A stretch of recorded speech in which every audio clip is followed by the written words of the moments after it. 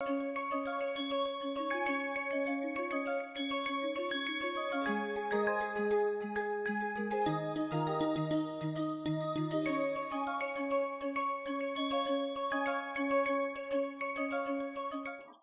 so one of the reasons for, not one of the reasons, the reason for not including this term in trying to compute delta, yeah, is of course it would have made the mathematics messier, but the most important thing is that if I had included this term in trying to compute delta, my delta would potentially depend on capital T, because this term depends on capital T. So, if I try to compute delta using this term, delta would almost certainly depend on capital T, okay, and that is just not allowed, okay, because remember first came delta, okay, there is no T here when we started talking about delta, okay.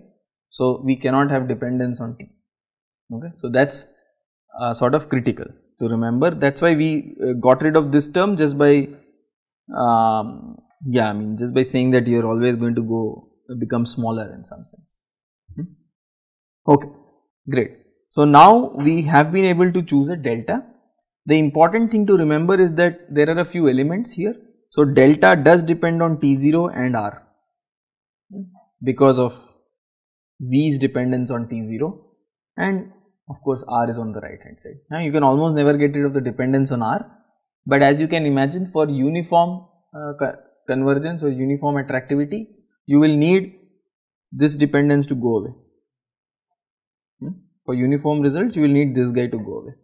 That is pretty much the key aspect here.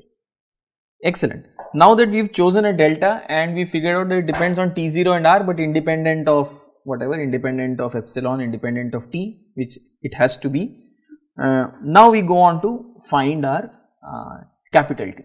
So, we use this small idea, okay. What was the idea? We already know that this is upper bounded by gamma R. The term inside this is upper bounded by gamma of R, okay, just because of this guy, okay. That is what we will use, okay. So, once you have chosen a delta, you have V T0 x0, which is on the left hand side here, is smaller than phi epsilon 1 plus gamma of R goes out, and the integral is just capital T, right, integral is just capital T. So, what do I have? I just have V T0 x0 is less than phi epsilon 1 plus capital T times gamma R. And we, of course, we already state that by choice of delta, norm of x is less than R whenever norm x is less than delta, okay. I hope that is clear to you, yeah. From here, okay, alright, great. So, once I have this kind of an expression, it is pretty straightforward. If you just compute T from here, you just get this expression, T has to be greater than this guy, okay, and it's very natural for you to get a expression with T greater than, right, because any T larger than that is allowed. Your conditions are not violated for any time greater than this capital T. So, anything beyond this time is okay, okay, and you can see this time depends on epsilon, right, initial time, state, whatever, so on and so forth. Yeah, it depends on a lot of things, okay. Now, if you want to see dependence on delta directly, you can of course use the fact that this is greater than phi norm x0 squared, sorry, phi of norm x0, not norm x0 squared. So, this is greater than phi of norm x0, right, just by positive definiteness. So, that will also bring in some kind of delta dependence, as you can see, yeah, because phi of norm x0, so norm x0 is less than delta, you will not get an exact result inequality like that, but you can see that there is a dependence on delta also, just by virtue of this guy, just by virtue of this guy, because the way we have chosen delta is exactly this, yeah. So, there will be some kind of connection with delta here, alright, okay. great. Anyway, so there is epsilon and r, alright. So like I said, in order to prove, I mean the second exercise is of course to prove uniform asymptotic stability, yeah. So for that, the first exercise is anyway useful because you have proved uniform stability. To prove uniform asymptotic stability, you have to prove uniform attractivity. So like I said, this dependence on T0 has to go, okay, the delta dependence on T0 has to go. So therefore you have to think how you get rid of this dependence, okay, what is the additional assumption that you use here, alright. So that is the idea, okay, good. So these are the only two theorems that we prove, okay, but you can see that the other ones will also be very closely connected to this, yeah. If I wanted to, as you can imagine, if I wanted to go to the global version, I don't need you know, I don't have any ball of radius r, okay. So for all the global versions of the result, the ball of radius r business goes away, okay. So for all the uniformity, the T0 dependence goes away. Exponential stability is the only thing that I have not actually even approached, okay.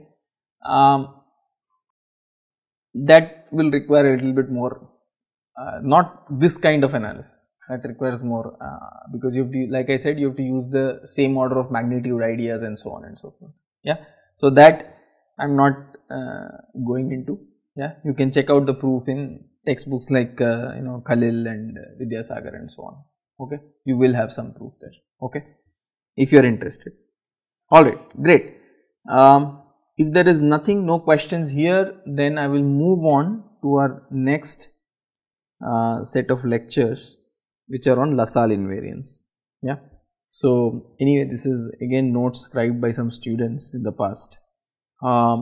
So what we want to do is, we want to discuss the Lassalle's invariance principle today. Now what is the motivation? I will simply state it. So motivation for several asymptotically stable systems, V is C1 V positive definite, but V dot comes out to be negative semi definite, okay. This happens a lot, especially for all the dynamic systems specialists, yeah, because typically I count myself more as a control, nonlinear controls, right. So for me, I put some effort into choosing V which is not necessarily the energy of the system, okay. So a large part of my work is actually choosing good functions to work with, yeah. So we typically don't choose the energy of the system as the V. We may start there, but then we modify it, okay. But typical dynamical systems, guys, they want to analyze the system just with the energy, okay. And when you do that, in a lot of cases, this will happen, that you will have a positive definite and continuous V, which is obvious because it is the energy of the system, or the Hamiltonian, or whatever. I mean, you can use the Hamiltonian, use the energy, all of these are energy like quantities, but V dot will invariably come out to be 0 or negative semi definite. You will never get a negative definite V dot, yeah. This happens a lot. And then, but again, like the pendulum case, yeah, I mean, I modified the system, of course I played with the system, but very well that the pendulum, the system itself is asymptotically stable. Just because you use the energy of the system and the V dot turned out to be 0 does not mean that the system is not asymptotically stable. It is, you can see, yeah. So obviously we need some more mechanism to prove asymptotic stability in such cases, okay. This was the first motivation. The other motivation was, anyway, this is the first motivation. The second one is, there are systems limit cycle behavior, yeah. One of the obvious systems is the van der Waals oscillator. We've already seen that in an assignment, I hope, yeah. So the trajectories tend to converge to this closed bounded set, yeah. I mean, another example is just this oscillator. Here here it's a bit more dull than the van der Pol oscillator, because in the van der Pol oscillator, I don't remember it, just whatever, it has something like this. I am making it very badly, like this, I think. Yeah. So trajectories actually converge to this, do this. This is a bit more dull because wherever it starts, it just continues in that circle. It doesn't converge to, it starts converged. Yeah, there is nothing to converge to, it just keeps circling like this. This is the standard linear oscillator, x1 dot is x2, x2 dot is minus x1. But then the van der Pol oscillator, which is a little bit more non-linear oscillator, tends to have behavior like this, and such systems are very, very important. I already told you, non-linear oscillators are very critical and are used in a lot of biorhythm applications. Okay, so obviously we want to study such systems. So for such systems also, we want to have a little bit more general definition of convergence. Okay, we want to have a more general definition of convergence, not just something as basic as going to a point.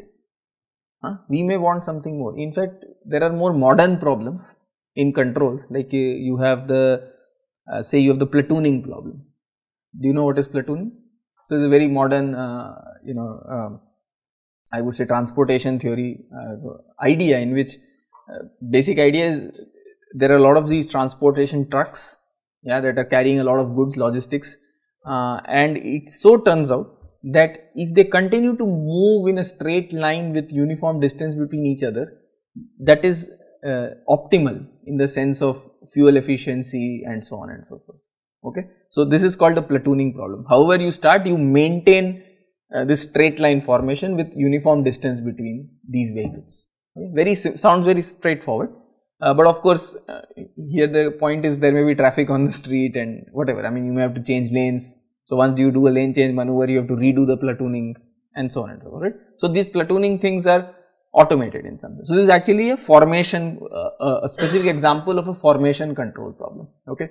Another formation could be you have a bunch of defense vehicles going to, carrying whatever, supplies, arms, ammunition, whatever, yeah, and you want to guard them, yeah, and there is a lot of applications now where you have aerial drones which are circling around them, okay, and so if they are circling around, so you have a bunch of drones which are circling this armored trucks, yeah, and how do you do that? This is also then you are sort of trying to converge to a circular pattern in some sense, right? And this is also convergence to it, because obviously you can't start in the circular pattern, and even if you started in the circular pattern and you exactly positioned them, you let them off in this very nice circular pattern around them, but the vehicles, armored vehicles, are moving, right? And they are doing whatever they are doing depending on road conditions, especially in India, right? And in border areas, right? There may be no roads. Yeah? So, they are doing whatever they are doing. So, but these guys have to keep converging again to another formation, right? So, every time the formation requirement changes, the center changes and so on and so forth. So, obviously, they have to reconverge. So, this is also a sort of limit cycle behavior you are looking at. If you want to study it in that sense, most people don't study it in that sense. They think of it as a coordination problem, but most coordination problems can lead you, formation problems can lead you to limit cycle type behaviors. Okay. So, this is very important set of results actually, Salle invariance. Alright, excellent. After this mighty introduction, we will look at the systems that we are interested in. These results work for nonlinear autonomous systems only, the ones I am stating. Yeah, there are extensions. It's a topic of great research of trying to do this for non-autonomous systems also. Yeah, and there are results there, and you can look at it. But it's still an active topic of research. Yeah, it is not like it's not textbook material yet. Yeah, and most of what we do here is textbook material. Okay. So, we start with as usual a nice continuous Lipschitz, locally Lipschitz continuous vector field with some initial conditions. We succinctly denote the solutions as x of t, right? We have been doing that, okay. And we make some definitions, okay. So, remember we start with autonomous systems, yeah, that is the main thing to remember. Alright, first we define what is an invariant set. What is an invariant set? A set omega is said to be invariant if you start in this set, you remain in this set for all time. Okay, that is what is an invariant set. If you start in the set, you remain in the set. Okay, great. So, I mean, in this case it is pretty obvious. I hope it is obvious that for system like this, what is the invariant set? It is a circle, yeah, of whatever radius you started with. If you started with a circle of radius square root of c, remain in that circle of radius square root of c. Yeah, obviously we are not discussing cases where there are disturbances and errors in sensing and all that stuff. Yeah, this is the precise case. Yeah, this is the ideal case, if you may. Okay, great. So omega is this. Okay, it is a set of all points in the circle. This is how you write. Yeah, omega is exactly this. Yeah, notice it is just the circle, not inside the circle, not the disk. It is just the circle. Okay. So this is what is a typical limit cycle. Yeah, if you are inside a disk, that is not a limit cycle, that is just stability. Okay, that is what we do. If you are within, if you are given an epsilon, then you start within delta, you remain within epsilon. That is not nothing to do with limit cycle or anything. It is you are in a disk. Yeah, here you have a circle. That is a limit cycle behavior. Okay, remember that. Okay. Limit point. What is a limit point? A point P is said to be a limit point of this function x of t. Again, whenever I write x of t, it is the solution of this equation. So, a point is said to be a limit point of x of t if there exists a time sequence, a sequence of time such that as Tn goes to infinity, such that Tn goes to infinity as n goes to infinity and x of Tn goes to this point P, whatever point we are denoting as the limit point. Okay.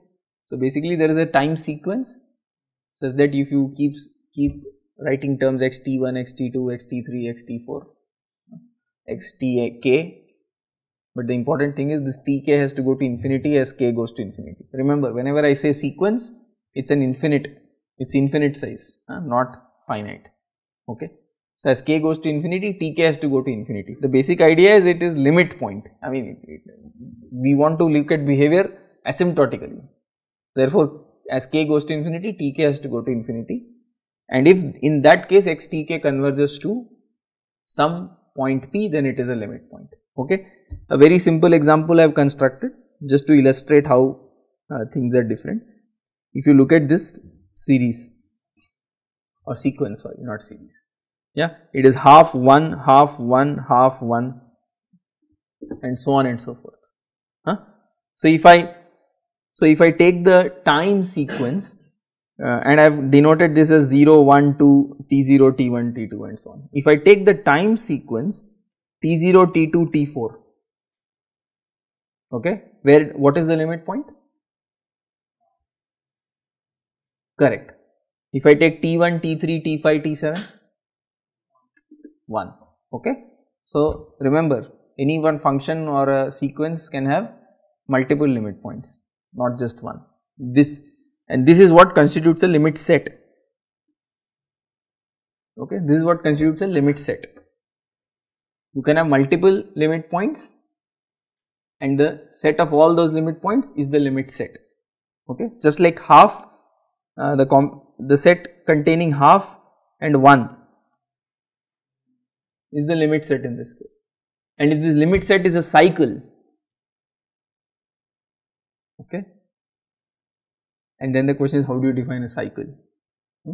You can define it mathematically. I don't want to get into the mathematical definition, but think like a circle. It's somehow closed in some sense. Closed, compact, those are the requirements. So if the limit set is a cycle, then it's a limit cycle. Then you have a limit cycle behavior. Again, van der Pol oscillator. Okay, that weird looking set is a limit set, but it's a limit cycle because it has it's a cycle, yeah, it has a cyclical thing. And there is a periodicity here. Basically, it has periodicity. Okay, great. I hope those points are clear.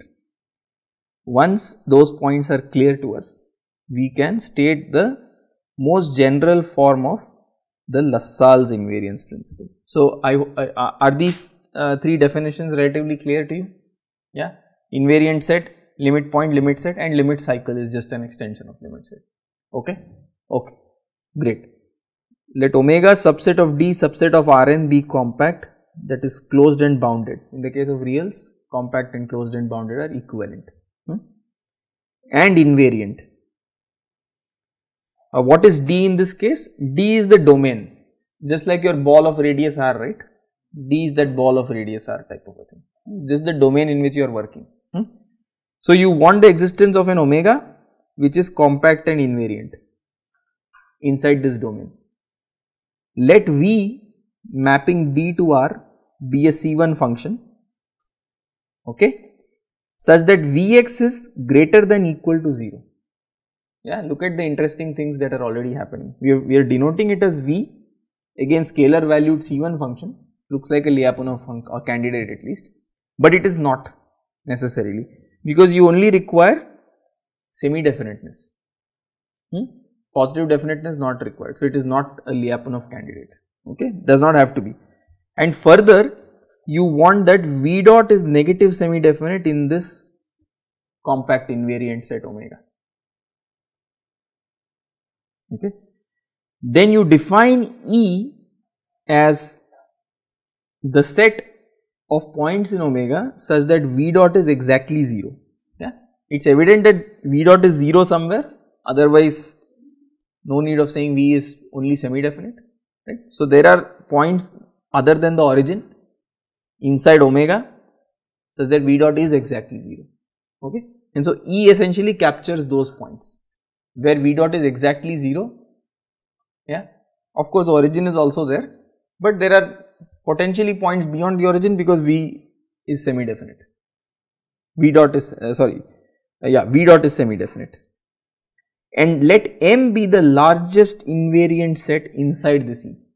Okay, so a lot of technical terms coming up now. Okay, we will try to clarify this. Okay, so we have used many sets. Yeah, so we define E as the set of points where V dot is 0. We define M as the largest invariant set inside E. Then we can claim that if your initial conditions start in this omega, then as t goes to infinity, your solutions will lie in this largest invariant set M. Okay, and M is obviously a positive limit set. Okay, not necessarily a cycle, yeah, but it is a positive limit set.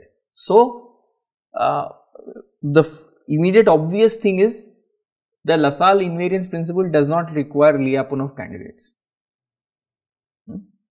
Let us look at the obvious things, then we look at the more non-obvious things. Okay, does not require Lyapunov candidates because it is starting with V only greater than equal to 0.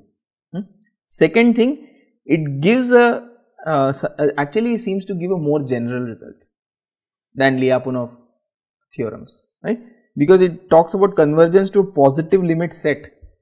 Yeah, it basically at the end of a Lassalle invariance analysis, you could potentially say that my solutions go to say if the limit set contains 10 points or 10 equilibria, yeah, then you can actually say that the solutions can go to any one of these 10 equilibria. Okay, so that is stronger than, not stronger but more general than saying it goes to this one point. Okay, so it's a more, so obviously if it's a limit cycle, then Lassalle invariance actually gives you a way of saying that you converge to this limit cycle. There are hardly any other results which will talk about how you go to limit cycle. I mean, there is also the Poincaré's theorem, but there are very few results which tell you that you will actually converge to a limit cycle or a limit set, because, or converge to a set for that matter, because until now we are only talking about converging to a point. Yeah, we have not even said anything about convergence to a set. Okay, in fact, if you guys notice, this notation is in itself not very obvious. If M is a finite set of points, suppose M is a finite set of points, then this is okay. You are just saying that as n time goes to infinity, your states go to one of these points. So you can analyze all the points. But if M is, suppose M is a continuous set, like a circle, then how do you even, I mean, this is not a very simple notion to understand. Okay, when I use this terminology is difficult. It's in a sense what you are saying. Actually, I would put it this way, if any of you knows this notation.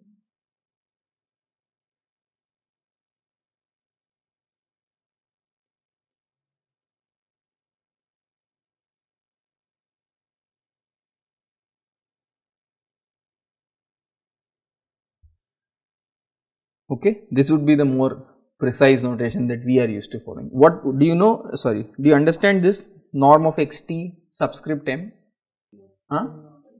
What is an m norm? You mean like L0, L1, L2, m norm? No, it's not that. Although I've used similar subscript notation, I agree, but it's not that. This notation is, or maybe I know there is a overloaded operator here, but this notation is also used for, and if it's not a number and a symbol and or a letter, it is definitely used for norm with respect to set or distance from a set. Okay, this is a distance from a set. This is defined with a infimum. Okay, this will be defined as inf over all x0 in M norm of x.